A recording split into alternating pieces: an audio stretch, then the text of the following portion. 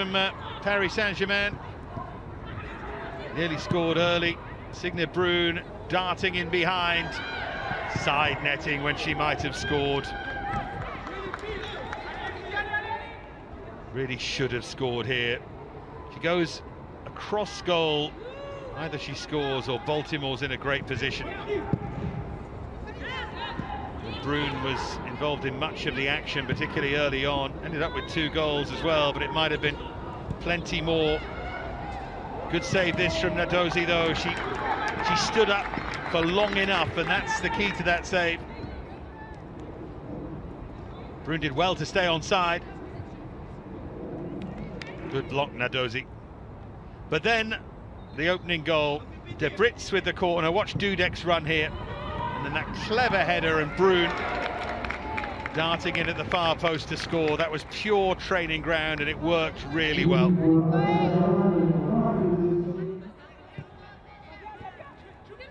And then they might have made it 2 and made life a lot easier for themselves. Paredes with a really good charge. Brun with 2 excellent touches. De Brits inside of the post and away. One of those on another day goes in the top corner, doesn't it? And then Paris Saint-Germain pushing again. Katoto, the start of the second half with that header. And what a wonderful save that was from Nadozi to keep Paris FC in the game. Katoto does so well here to just keep pushing, keep charging, keep believing. Nadozi dragged it back. And then Paris Saint-Germain would have their chance for a second. Katoto. I think Paris FC are really unlucky there.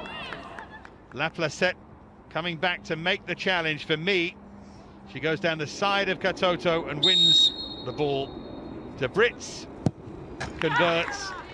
2-0 Paris Saint-Germain. This already felt like game over. And then this certainly did. 6 minutes later, Gayoro with an excellent run. Katoto joining in, Brun with a tap-in. That was 3-0 for Paris Saint-Germain. Brun had the second goal. Very least, she should have got out of the game. Just held her run in time, very tight. And then they could have made it 4 here. Goalkeeper Kane missed it completely. This is a lovely moment. The absurdity of football. Paredes fires the shot goalwards and it rebounds back straight into the goalkeeper's hands here.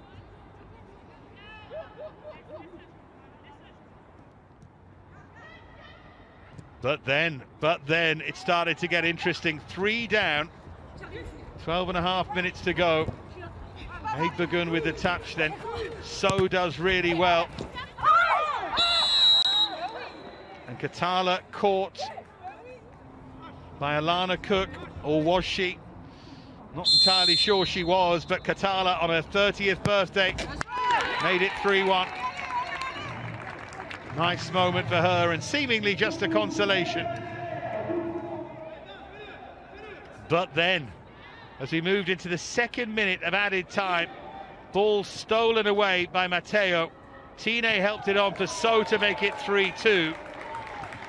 So already barely believable. PSG from 3-0 to 3-2.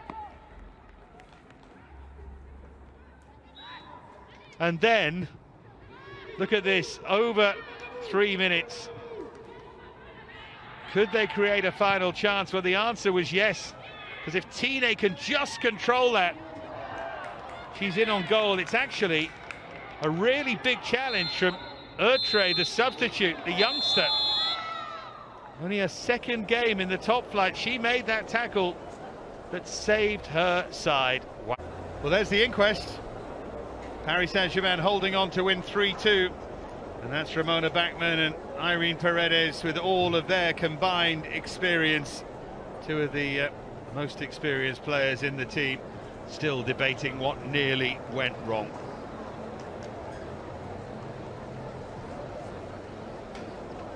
Well, that will all be put right. They'll try not to make those mistakes.